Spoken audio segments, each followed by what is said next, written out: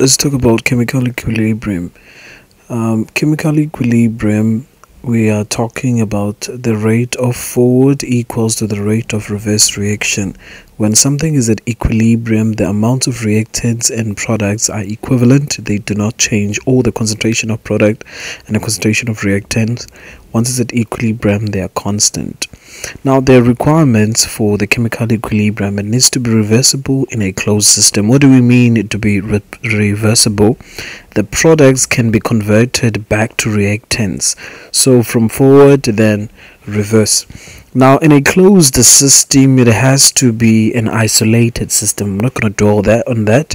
Now, there are factors that affect chemical equilibrium, but there's the one that we call catalyst. Catalyst has no effect on the equilibrium position. So that means the catalyst doesn't shift it forward, it doesn't shift it backwards, or shift it left or right, the chemical equilibrium. But what does it do? It shortens the time it takes to reach equilibrium, which means it speeds up the reaction.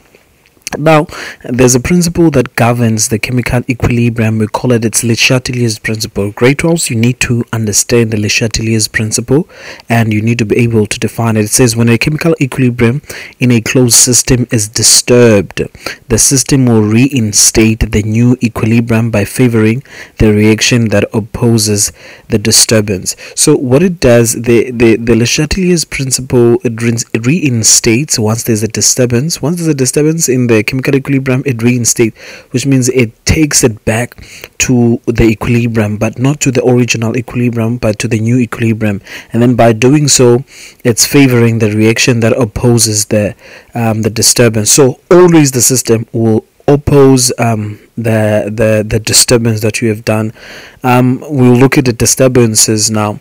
Here are the factors that affects the chemical equilibrium. It's CPT, like Cape Town. It's concentration, temperature, pressure. You see, the catalyst is not part of it.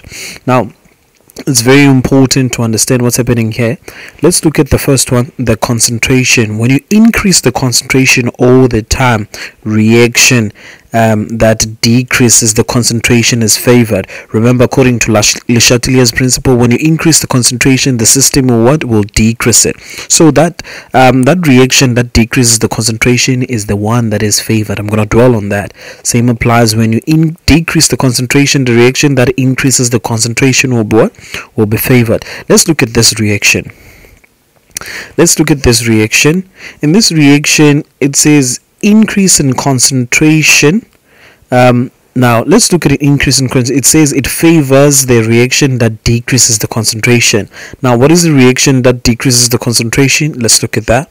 Now, we increase the concentration of hydrogen. Now, hydrogen increases. Now, what is the system is going to do in that disturbance? The system is going to decrease that concentration of hydrogen, since there are two reactants there. It's not only hydrogen. The reactants that are there, it's not only hydrogen. So the system, what is going to do is going to decrease the sulfur as well. So once it decreases the sulfur, the products needs to what? Increase. So now this is forward and this is reverse. So the system favors the increase. So this is the disturbance and this is the opposition. What the system did, opposed this increase and then increase the product. So once the products are increased, the forward reaction is favored. Now let's look at the decrease in concentration. Let's erase that. The decrease in concentration of hydrogen, yes, the hydrogen decreases, and then the system, what is going to do is going to increase the hydrogen and also increase the sulfur. So what is going to do with the product is going to decrease the product. So the system favors the ones that it has increased. So it will favor what? It increased the reactants, so it will favor what? The reverse reaction. Now let's look here in another way.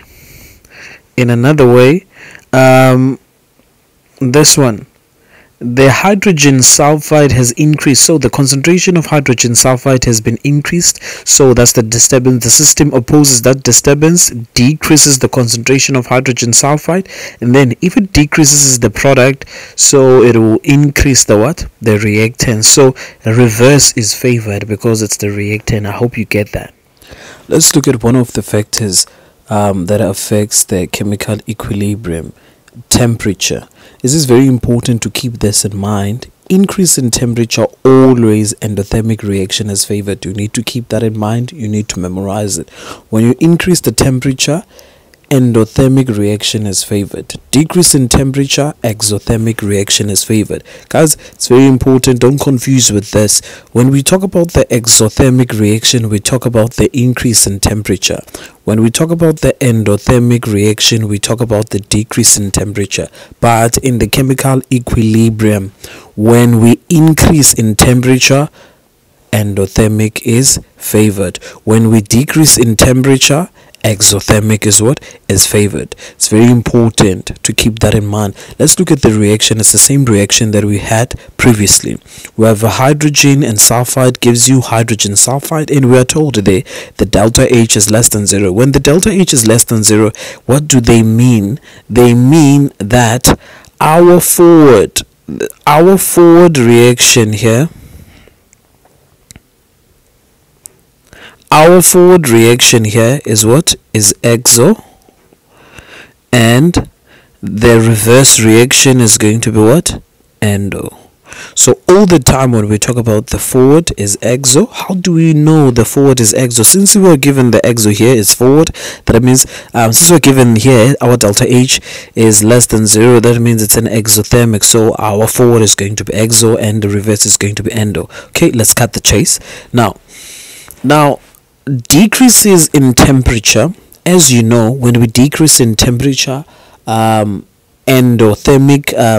exothermic reaction is favored. What is an exothermic reaction? Is what? Is forward. Remember, we said exo is what? Is forward. We get it from this. This is a standard, guys. You have to know that.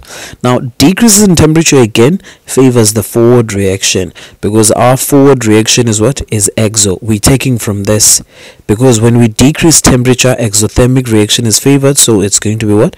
Forward. Now, increase in temperature favors what? Endothermic reaction. What is endothermic reaction? Is what? Is reverse. So reverse reaction is what? Is favored there. Guys, it's very important. Just rewind that if you do not understand. Guys, we have the factor, we call it, it's a pressure. When we talk about the pressure, we talk more of the same thing as the concentration. So it's very important now to understand this. Increase in pressure, a reaction produces smallest number of moles of gas is favored. Now, in other words, increase in pressure favors the side with the least number of moles in the reaction. What do I mean by that? Now, guys, if you see here, we have two here in front and we have 1 here. So this is the side with the most number of moles. So the nitrogen dioxide gas, there are 2 of them here. The N2O4, there's 1 of it here. So 2 mole of gas, 1 mole of gas. So this one is the least side, is the side with the least number of moles of gas. This one is the side with the most number of gases. So all the time, increase in temperature, when you increase the temperature of the system, the reaction produces the small number of gas will be favored. So the reaction will favor the side with the less number of moles. So when it favors the side with the least number of moles, that means it will favor what? Forward.